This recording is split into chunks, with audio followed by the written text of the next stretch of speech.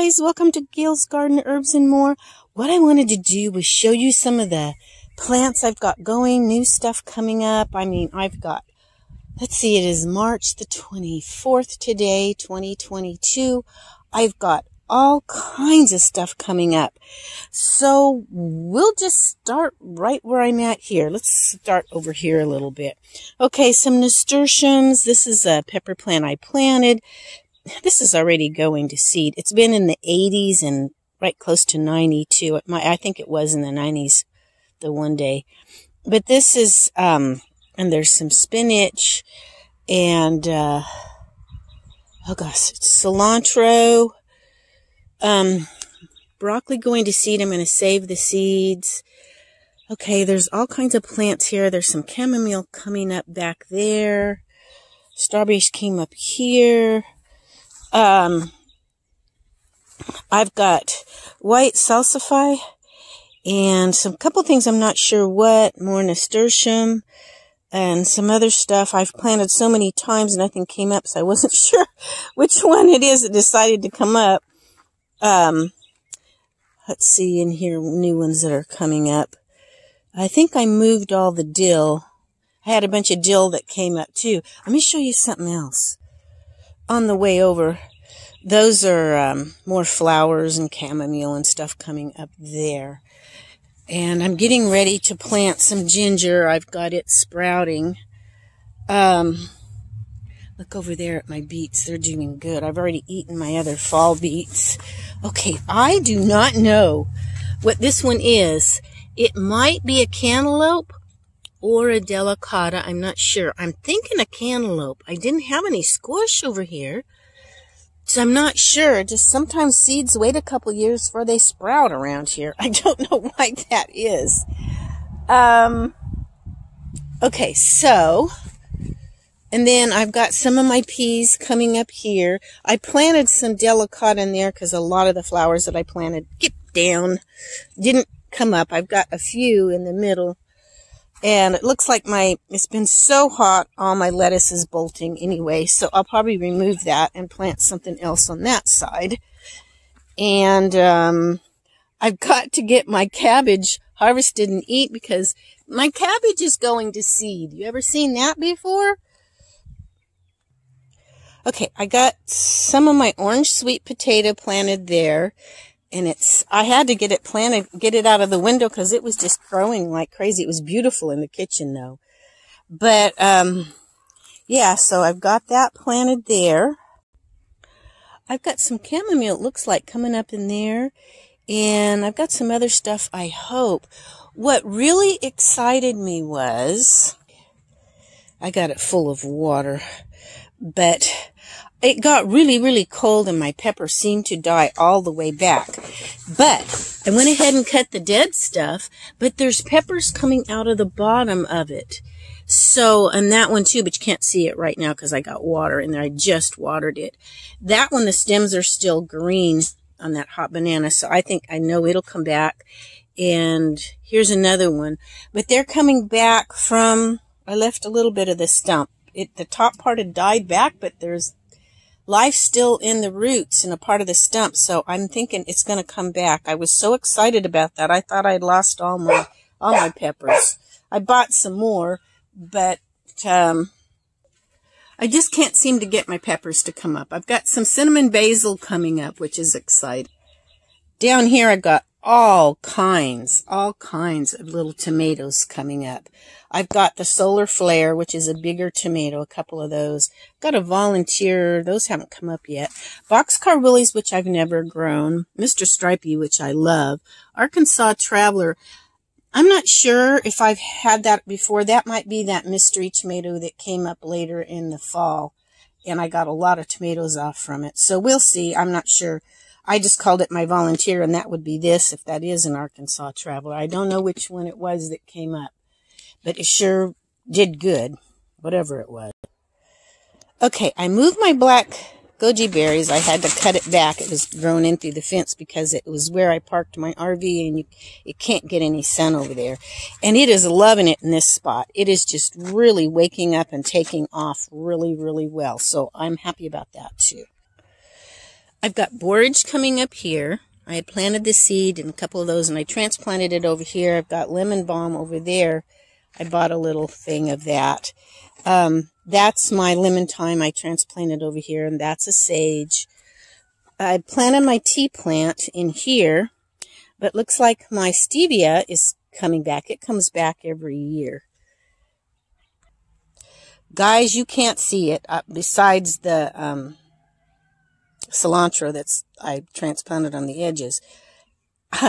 I got these moringa seeds, 2019, and my tree lived for a year and a half, and then it just died. So they're very, very cold. They don't like the cold at all. Well, anyway, I had heard where the seeds were no good after a year, but I didn't have the heart to throw them out. So I've been soaking and baby, and they started sprouting. I was just a baby in them. And so I planted one that sprouted in here. I've got the others still in the windowsill. I'm going to let them get a little bigger before I plant those. Look at my cucumbers. Now, I wasn't sure what cucumber that was. I'm really thinking it was a bush, but it came up last year. I had one plant, and it was so prolific. It was crazy. Now, a bush cucumber still vines a little bit. It just doesn't vine quite as much, if that's the bush cucumber. But it's coming up wonderful. I'm going to share some of those with my daughter. So I'm really, really excited about that. I transplanted one of those cucumbers over here, and I have some calendula that I planted from seed that's coming up.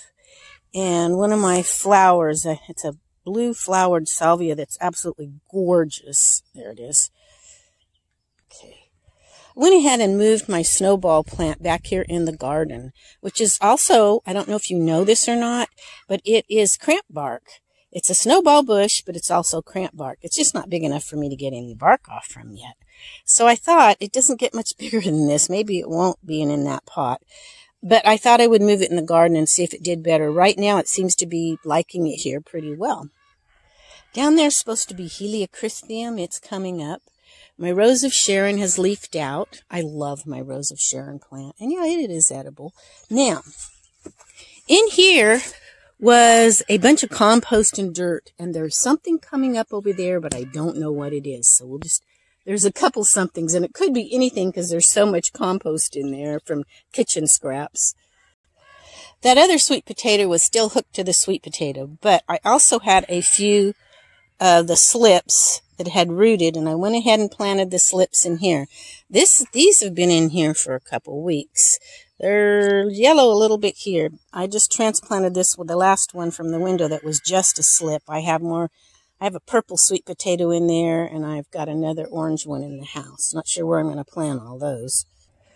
Okay, in the corners are my mystery bulbs. My son had got those from the mountains. They didn't bloom or anything last year, and they may not this year. I've seen some of the leaves grow like that. I don't know what they're called. He didn't know. He said he'd heard they were really medicinal.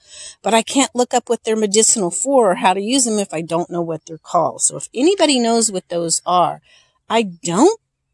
In the mountains, I've never seen them flower, and I've not seen them flower here. But they are a bulb I planted. I don't know what they are. My comfrey is coming back in there. This is spearmint, and that's kale over there. So far, in the new location, this is just left from when it was so cold there for a month or two. But they seem to be liking it here so far. I never got back out here and marked these, but all of these are potatoes. I know these are russets, and they are a non-determinate. This one is a determinate. It's either yellow gold or the red, but it has come up first. There's another determinate in here. Like I said, I don't know which one's the red and which one's the gold. I was going to mark it and got sidetracked and never did. And it's really exciting. That's one of my elders, and it's getting ready to blossom up there, and it'll put out more. I've got little blossom bunches all over this year. It's really going to do good. I'm so excited. Now, this is the elder in the pot, and it doesn't do as well usually, although it's looking good right now, but oh man, I keep seeing more and more elder blossoms on this tree. It is going to be absolutely loaded. It's so exciting. Out here in my in-ground garden, I have got to get my hose thing fixed, the one that I water here. It broke. So, but I was gone for a couple days, had a wonderful time with my sister and visiting family, and I have a story, something I'm thinking about doing a video, something concerning all of that. I'll talk later. It's really interesting. That is a lily coming up down there, that green plant. It's supposed to be a tiger lily. We'll see. Like, I think it's like the ones that grow when they're really turban lilies, but we'll see. I've got dragon tongue bush beans, but I haven't been able to water them. I don't know if I may lose them. And over here are trail of tear climber beans and my ace tomato. My calendula is really good. That one orange one, I really wanted to keep. The orange flowers, I think, are more potent. The darker the flower, the more potent, the better they are. But I haven't had a chance to pick it, and it's looking a little ragged now. And the older they get, the less potent they become. When they just start emerging, they're the most potent. So, yeah. I've got, my kale is doing good here. I've got a lighter colored calendula there. My peas are growing a little bit, and this is a yellow cauliflower that I'm letting go to seed. Garlic looks good. I've got some spinach down there. In those cups are more of my marshmallow herb that I grew, and those are from the little starts that overwintered. I've got one in the ground. I need to get the other two, but I just haven't had time to get to everything yet. My boysenberry is looking really healthy and green. It's liking it in the ground. That's been in the pot, 3 years? This one's been in the ground for a couple years, but the thing of it was it never got any water. But I'm going to have to reset the hose, get another piece of hose so it's longer to reach over here or something. We'll see. I kind of got it a little ways over here, and they did have gotten watered a little bit. Look at my pomegranate. Now this one's taking off and doing better than the one in the ground. So that's kind of exciting. I think the one in the ground's not getting enough sun. My elder here has not sprouted out yet. I'll just leave it and be patient. And the pomegranate is it's next to that stake. You can't hardly see it. There. It's got some little tiny green leaves on it, but it's where it's at right this time of year. There's a lot of shade. It'll get more sun later, I think. So it'll maybe catch up with the other one later. Because they were planted from seed at the same time. Pomegranate grows really easy. I don't think you can see it. They're little. I've got my dill transplanted over here. Let me see if I can see. You see those little green things there?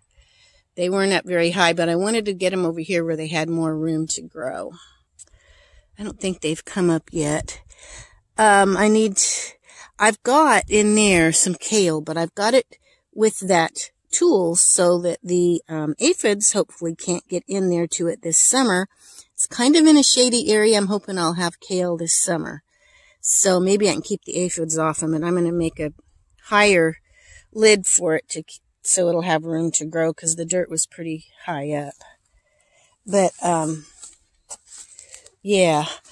You know where I learned that from was, her name's Robbie, and she showed how to make that, and then she showed how to make another lid that's taller, and I'm going to try that from, what is it, Robbie and Gary's? I can't think of the name of their channel. I just know it's Robbie and Gary. But she made those. She comes up with some pretty good ideas sometimes. Little nasturtiums in that little pot. I'm just putting it over here because I'm getting ready to water and I want it to get some water. And this is my skull cap. If you've been with me very long, you know what this is. And yeah, so I'm so excited about those. They're the most awesome cucumbers, and I'm sorry I lost the tag to what it originally was. They're the most prolific, healthy, for this area anyway. Even in the heat last summer, they were just awesome. I hope they do as well this year. I wanted to show you because I'm getting ready to, my daughter's going to come over later and get some of them. But yeah, I think every seed I planted in there came up. Just wonderful cucumber, but I'm almost positive they were the bush cucumber. But I don't know the exact name of it. Well, it looks like the cat's been in there. Whatever I planted in there didn't work too good except for the cilantro. So I will let you all go. I just wanted to share some of my plant babies that are emerging. It's just so exciting this time of year. And we will catch you all next time. Just don't forget the Lord in all your doings and every day, because we need him so desperately, especially in these strange times. Don't give up on your garden. Pray for your garden. Yes, pray about your garden, but most of all, pray about yourself first. But if you're walking with the Lord and you pray that whatever you put your hands to do, do it with all your might, he says, and pray that God will, and what I'm saying is also pray that God will bless the fruit of your hands. And we will catch you all next time. Bye now. Don't forget a thumbs up, please. Thank you.